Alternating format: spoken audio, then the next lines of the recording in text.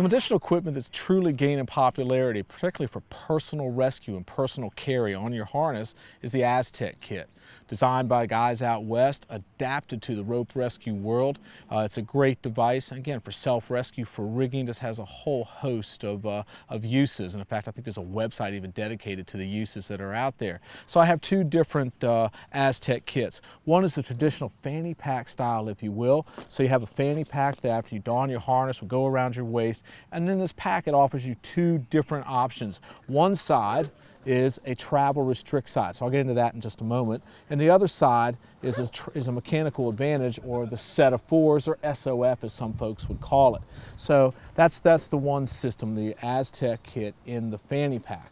Another option for your Aztek kit that's truly gaining popularity is in a leg bag configuration. So when you get the leg bag, it has a clip that will attach to your harness, so it snaps onto your harness, and it has a strap that will go around the thigh on your leg. This has a 3-compartment bag, so you have a compartment here for stowing additional gear. On my particular bag, I have it on the top side. I have rigged up with an anchor strap and a little set of 4 mechanical advantage. So this is just a small mechanical advantage system, or a set of 4s, a 4-to-1. And you notice that it has 2 progress capture prussigs.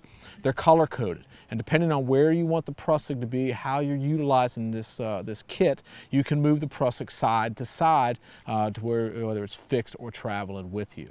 So that's the set of 4s. And again, this is great for a mid-face pickoff, maybe picking up a victim who's fallen into a fall arrest system. You need to raise them just a little bit to release that fall arrest system. This set of 4s is a great device for that.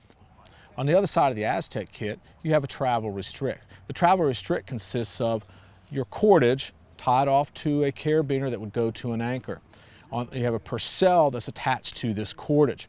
The purcell actually has a little bit of a shock absorber built into it. This will be attached to your harness, and now you can adjust this to where you want to stop so you won't transition off an edge. So it's a travel restrict device.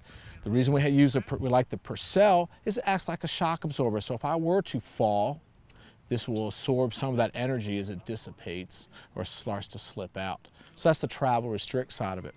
What really is nice about this, besides the travel restrict, say I'm going to ride a high line. I could take my set of 4s, attach it to the actual carriage, and be able to raise and lower myself as needed. Then I could take my travel restrict side, attach that to the high line as well, to give me a second point of contact using just this one kit. So these Aztek kits, lots and lots of uses. Really, it's just your imagination that limits you on how you can utilize these devices in rope rescue, but more importantly, in keeping you safe while you're operating.